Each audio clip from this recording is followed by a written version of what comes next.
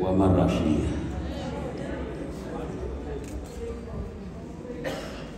ethumela umkhosi e-Ukraine.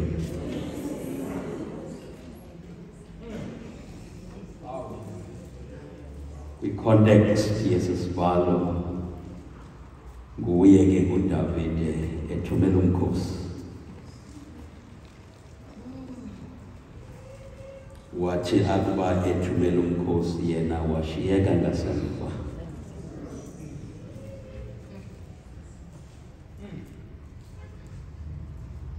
Waqenqeleka insuku phaya emkhosini engazi uba kwenzeka ntoni.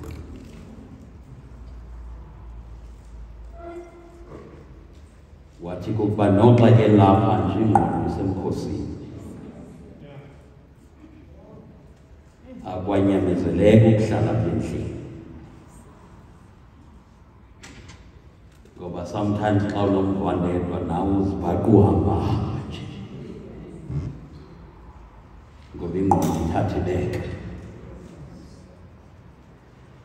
Siva ke okokuba ekuhamba-hambeni kwakhe uDavide ingqondo icinga okwenzeka emkhosini, wabona uBhatsheba inkosikazi ka-Uriya omnye wamajoni wakhe.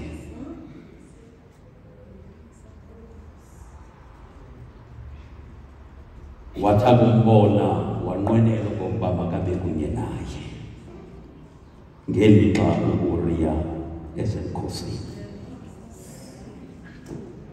Lilapho ke elibali lanamhlanje.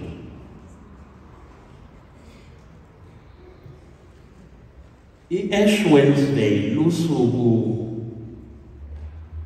olisikhumbuza okokuba siluthuthu oluya kubuyela kwaseluthuthwini. Lusuku olusikhumbuza okokuba ngenene lento ingumntu ngumoni. Lusuku olusisondeza enguqukweni okokuba xa singaboni kuhle okokuba sizivume izono zethu.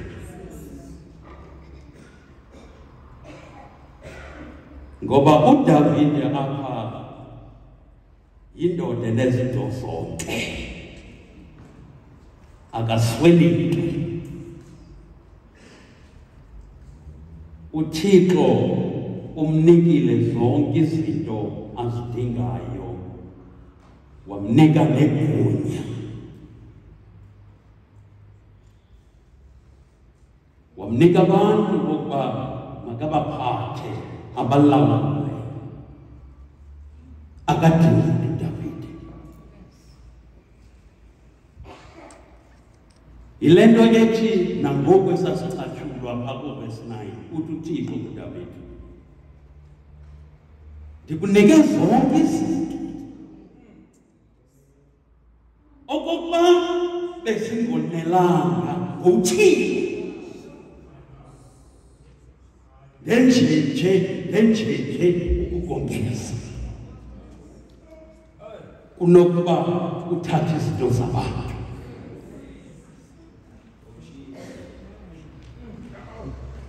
Yindoda enegunya leyo, yindoda ehloniphekileyo, ethetha kumanyelwe xa ithethayo.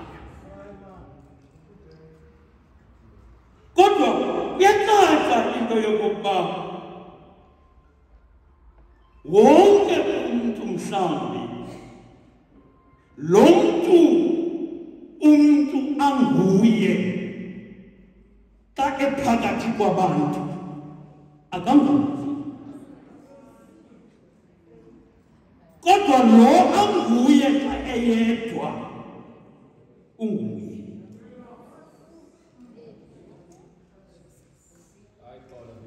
Ngoba namhlanje yiloo nto into esiyifunda kweli bali okokuba ingathi lo Davide osebhotwe, lo Davide ophethe umkhosi, ohlalela imicimbi apha, akhophele imicimbi yabantu, xa kukho abantu akanguye lo mntu. Oyena Davide lo anguye xa yedwa.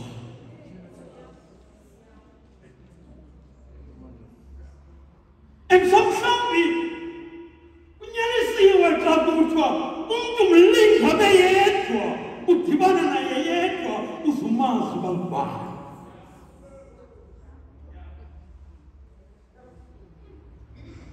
Kwakuhamba abantshontsheli bakhe, awungabikho phakathi kwetshomi, uzawudibana naye. Ukuba uza kuye engqongwe sisihlwele sakhe, ukunika umva wesandla.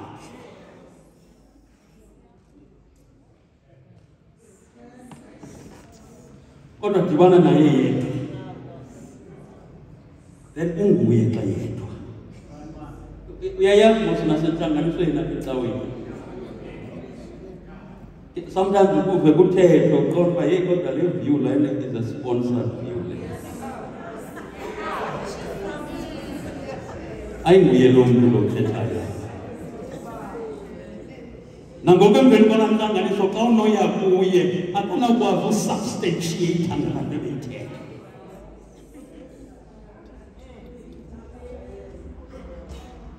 Ayinguye xa phakathi kwabantu. Uya kuye yedwa, then uzawudibana naye. And so uDavide ke ngoku kwavela okokuba actually kakuhle ungubanina, ngoba namhlanje uyedwa ebhodwe, akho mntu umbonayo. Wathatha inkosikazi kaUriya uBhatsheba wazayifaka apha endlini. Emveni kweentsuku yabuya iripoti kaBhatsheba ithi inzima. uDavide wathumela emkhosini kumphathi wamadodi wathi makubize uUriya esanga ngokukhawuleza, makazolala apha namhlanje. Xafika uUriya apha ebhodwe, wafika zonke into zibekwa apha, wayenza mnyama itafile. uDavide wathi masiqhube. Wamangala uUriya ngokuba kutheni mna ndedwa ndizazokonwatyiswa ebhodwe ngetengwe ngeli xesha amanye amajoni esemkhosini. Theni ndikrwetyela bucala. Kodwa akanamdla noko, waqhuba.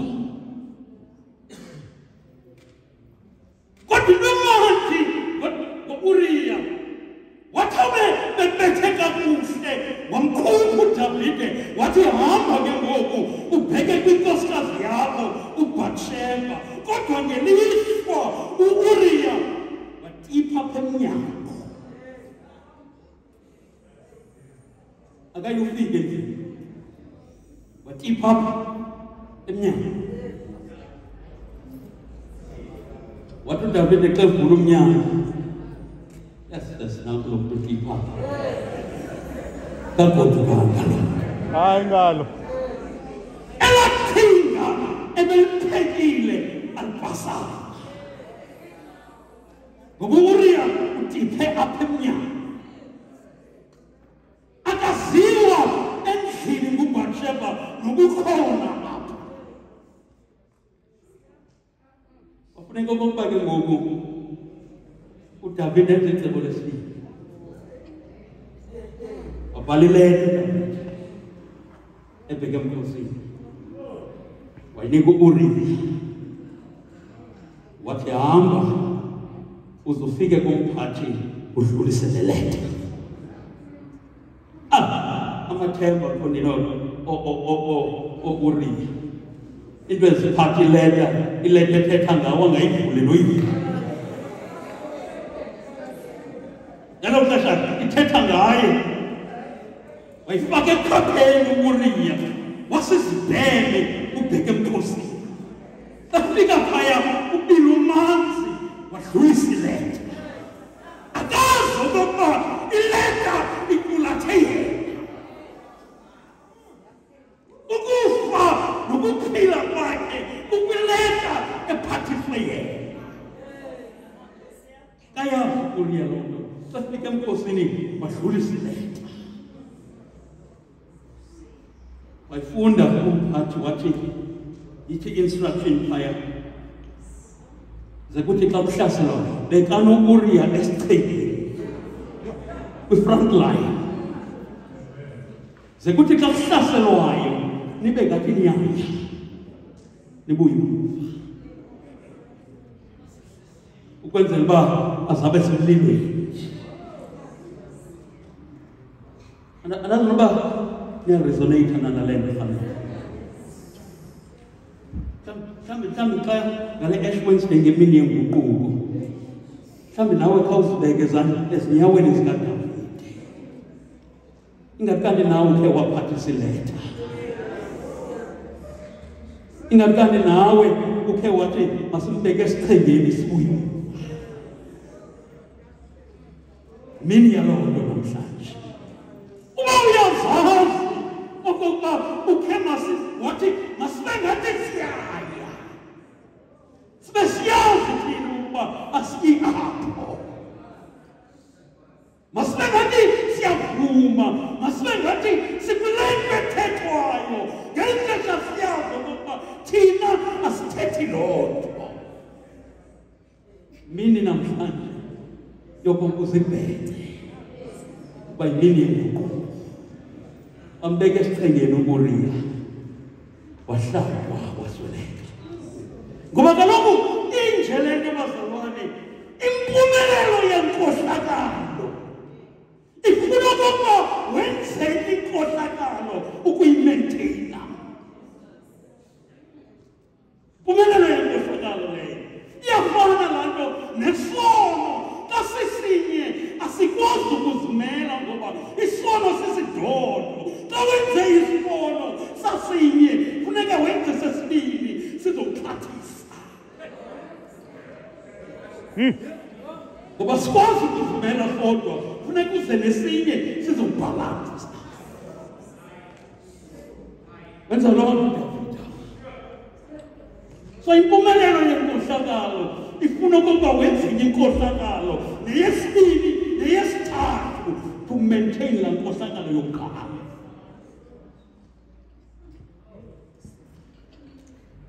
and so sifunda loo nto wathi kwakuba njalo awufa uUriya waqonda uDavide okokuba ipasile uyigqumelele laa nto ayinawuphendulele kwafika uNathani phaya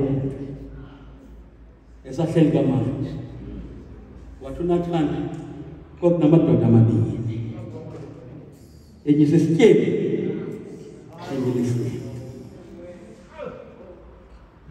enye nento zonke enye nemvana zakhe lesi sityebi yafikelwa lundwendwe ndaweni yokokuba iqhele kwiinkomo neegusha zayo yayothatha iimvana zayo ehlwempu yalungiselela undwendwe lwakhe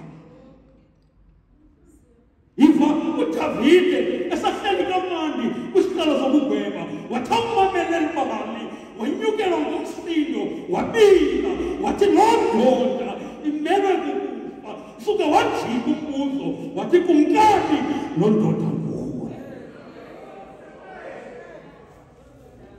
ndoda nguwe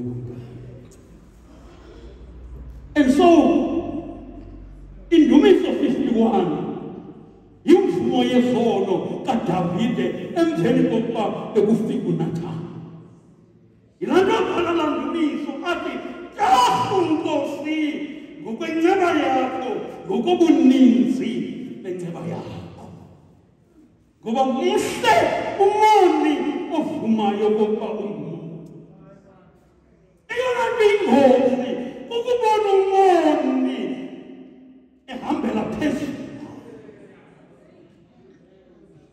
ngokungathi akangumoni ukubona umoni ezenza ingcwele yengcwele engaziqondi okokuba ndingumoni olusizi wabhala laa ndumiso uDavide and so I want to lift up izinto zinentathu endizifunde kweli bali okokuqala xa singena kwi-Ash Wednesday I think it is important that we must acknowledge our sinfulness.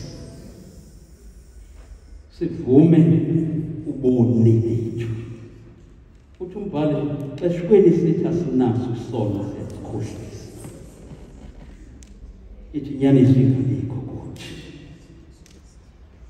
And I want to say akukho namnye olilungisa apha. Sonke siphosisile salahlekana ngendlela zethu. And mhlawumbi ngale mini yenguquko, ngale mini yokuzibhena, mhlawumbi sukulinda unathana zokubhena ngokwakhe, khawuzibhene ngokwakho. Khawuzibhene ngokwakho. Ngoba mhlawumbi nawe uThixo at some stage ukhe wakubeka kwisihlalo abeke kuso Davide. Wathi akubeka kweso sihlalo wasiqonda kunamandla. Isenokwenzeka isenokwenzeka ukuba namhlanje kukho abantu abangekhoyo nakule nkonzo ebekumele uba balapha abakho namhlanje ngoba zizinto eziphuma kuwe. Ngokuswela ukubamba ulwimi lwakho ngokukhala.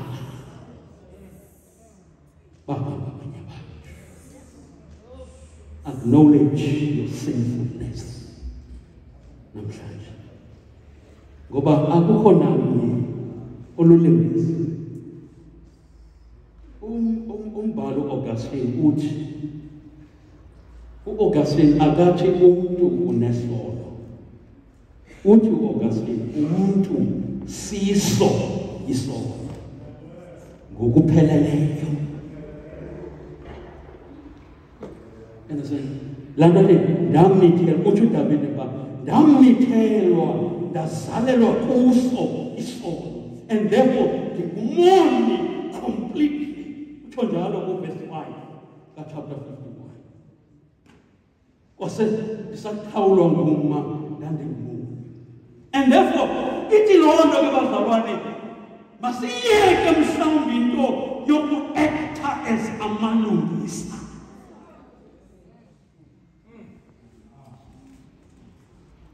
Ngoba le nto yokulungisa ayinogonyamelo lobungcwele apha.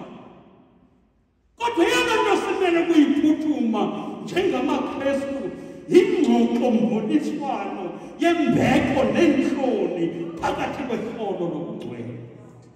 Wenza loo nto Davide apha, yingxoxo-mboniswano lena phakathi kwesono nobungcwele. Ithi ke loo nto isono somntu phambi koThixo kukufelisha ukusingatha le ngxoxo-mboniswano. Ngamanye amazwi, abanye abantu apha isono sabo ayinokwenza sono, kodwa kukwala ukusingatha le ngxoxo-mboniswano yembeko neentloni esonweni sakho. Nokuyekela ukuba isono singabi namphikisi osenyangweni. And therefore, endaweni yokulwela ukulungisa, allow this tension between righteousness and sinfulness. Ingxoxo-mboniswano phakathi kokulungisa nobungcwele. Ngoba abanye abantu isono sabo kukungabi nantloni kuso isono.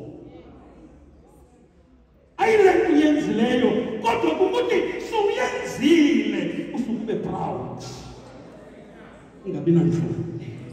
And fail ukusingatha le ngxoxo-mboniswano. And therefore God is not concerned about le nto uyenzileyo, kodwa i-behavior yakho emveni kokuyenza. We must acknowledge our sinfulness. Iloo nto esizoyenza namhlanje. But okwesibili, into esiyifundayo kwesesicathulo yinto yokokuba masiguquke ezimini zethu. Turn away from your sins. Itsho mos iCatechism, inguquko kukuzidanela izono zakho, uzifulathele 90 degrees. Uthi ubujonge kuzo uguquke ujonge kwicala, uzifulathele uzidanele. Yiloo nto yenza uDavide kwesasithathu. Xa ubona okokuba isono sakhe simsuse phambi koThixo, akafuna ukushifta iblame nokwenza excuse, but he owns up and admits his sins. Utsho verse 5. Yabona kukho abantu abangakwazi ukuzandlala ceremony. And abanye they play victim. You know, after that, ngeli umuntu onile inguye. You know, after iba abe nguye victim ubona uba hayi njani ngoku. You know, abanye ndabona yoba bazandlale azendlale ngabanye abantu. Utyilena kuwo umthi endikumisela okokuba uzungadli kuwe. Yiva impendulo yokuba ungakwazi ukuzandlala nozandlala ngabanye abantu. Umfazi ondinike yena uyondinikela yena. Umfazi ondinike yena. Kukho abantu abangakwazi ukuzandlala, bayawuyoka bebeka abanye abantu esitiki. Abangosoze bathi kodwa inguquko iqala mhla ubetha wena isifuba. When you say I and mine, iqala phi inguquko? Sawukwazi ukuthi ndimi menzi wokubi. Okwesibini, inguquko iqala mhla wasicaphukela esisono senzileyo. Manthethe le nto rhamente. Awunakusiyeka isono osithandayo. Ukuze usiyeke isono funeka usicaphukele. Kodwa ukuba awusicaphukeli uzawumane ubuyela kuso ngoba uyasithanda. Ukuze uhlukane naso funeka ukuba usicaphukele. Kunjawunje ube nosuku othi kuso mna nawe sehlukana namhlanje. Ngoba ndingumntu orayithi actually ndimoshwa nguwe.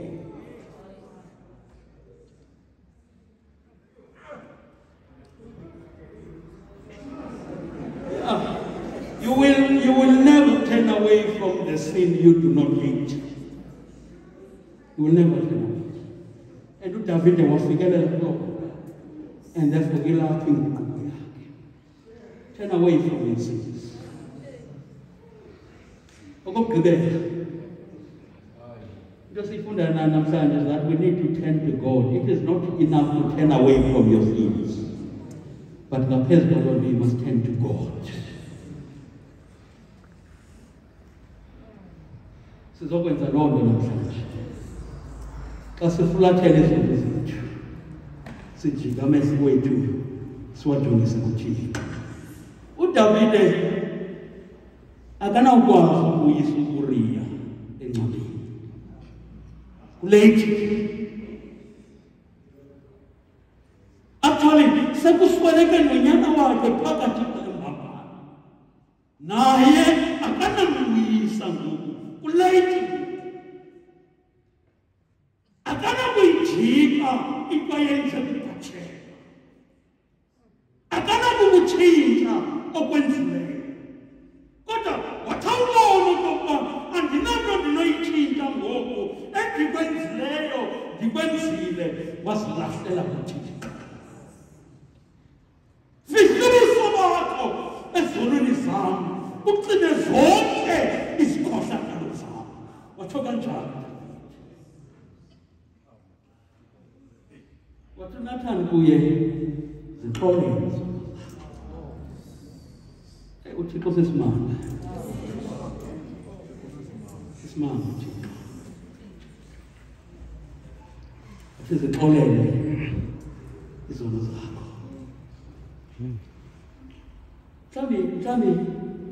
Mhlambi xa uye if ngoku uthe cha iinkohlakalo zakho nezono zakho phambi kobuso bakho, and there's nothing you can do about them, just go to God.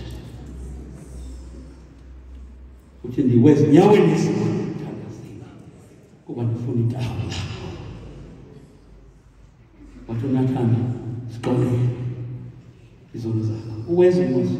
Uwesile wayetshilo kuzo wathi uxolo lukaThixo lu-prevenient, luhamba ngaphambili. uThixo akalindi nokokuba uthi ndingumoni phambi kwakho, ukuxolela before wenze loo nto. So uxolo lukaThixo lu-prevenient, luhamba ngaphambili. Phambi kobumoni avuma izono, uThixo selexolele. And nokuba kunjalo, ithi ke loo nto bazalwane, we need to be humble and live njengabantu abaxolelweyo. Uphile njengomntu oxolela izono, kodwa funeka uyazi ukuba umntu oxolela izono akaneli nje kuphila njengomntu oxolela izono, kodwa naye uyaxolela. Sometimes it's easy to live njengabantu abazono zabo zixoleleyo, but siyafelisha thina ukuxolela abanye abantu. Yabona abantu becawe masibakhumbuza ya bawuyazi ukuba ngo-80 bantwana becaweni yayingoba uthela.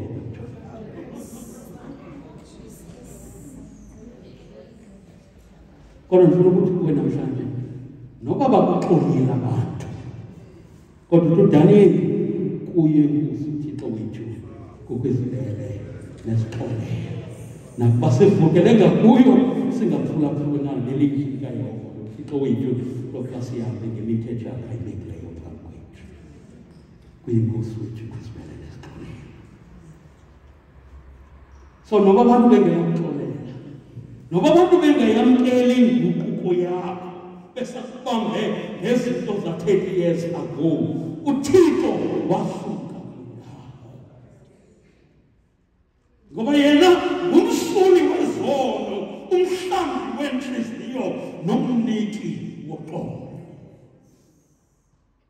Abantu bona bangahlala bekhumbuza, kodwa funeka uyazi ukuba uThixo akasazibali nangakuwe izinto wazenzayo. Ukuba uThixo waxolela uDavide emveni kwezinto abazenzayo, akanawuxaka uThixo ukuxolela. And therefore ungakohlwayi kakhulu, ungade uzenzakalise ngenxa yokusindwa zizono nobubi bakho. Yazi ukuba inkosi yethu yona noxolo. Angapha abantu abazibulalayo namhlanje ngenxa yokugwetywa ngabanye abantu, kodwa balibala ukuba uThixo yena akabagwebanga. Abantu bazibulala namhlanje ngenxa yoba akuthethwa kamandi ngabo. Yawethu ungathetha izinto ngawe, ungabikho inconywayo, ungabikho intle nemandi ethethwa ngaye, kodwa uThixo yena thetha into ezintle.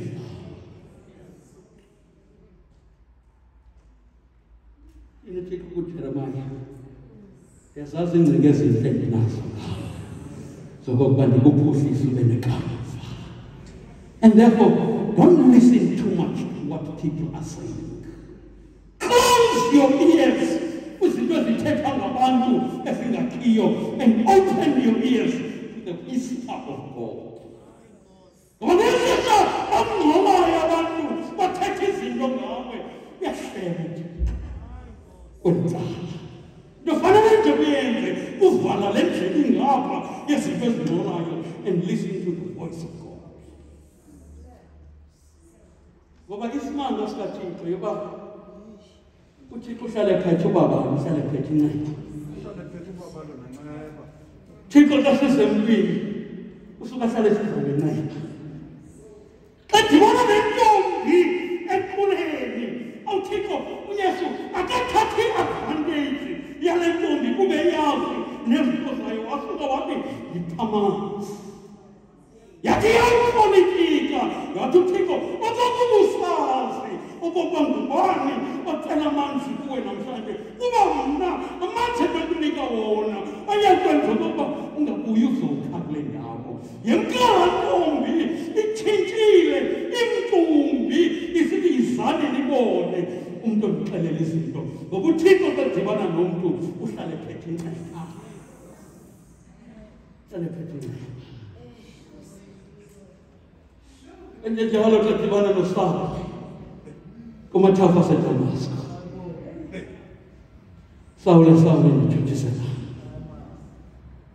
NguSawule phaya xa dibana namanzi phaya. Wathi bazalwana nanga amanzi kwalapha. Nangu umyalezo nikuHananiya. Yihlangesi isithathu. Ngoba xa uhlangesi isithathu uzodibana nendoda ebiyothuthisa. Wathi uHananiya yayazi loo ndoda ayimele kushumayela. Wathi uThixo ngoku isisitye esinyuliweyo. Ngoba uThixo kadibana nomntu uhlale efungathi inceba. Aza kuyithulula impilo yakhe. Athi Athi uyoba udibana nenceba kaThixo. Athi Nkosi mane lisiva abantu bethu. Ngendlebe zami kusithiwa xa udibana nabantu uza nenceba. Kusithiwa izinto ezilahlekileyo zabantu usuke uzibuyise ngokuphindaphindiweyo. Ewe bendiyiva loo nto ithethwa ngabantu kodwa namhlanje ndiyibone ngelanga. Okokuba xa udibana nomntu uhlala uphethe inceba.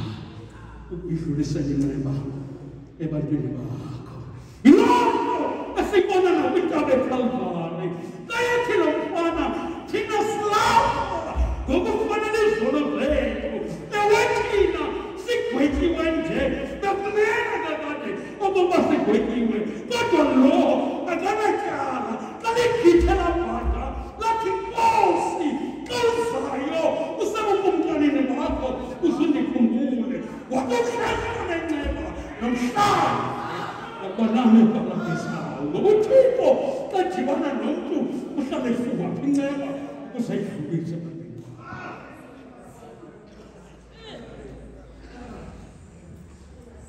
Ngabe uThixo ufumbathe inceba ngamaxesha onke. Angasithi jike ngenceba yakhe. Nanamhlanje uKristu Inkosi.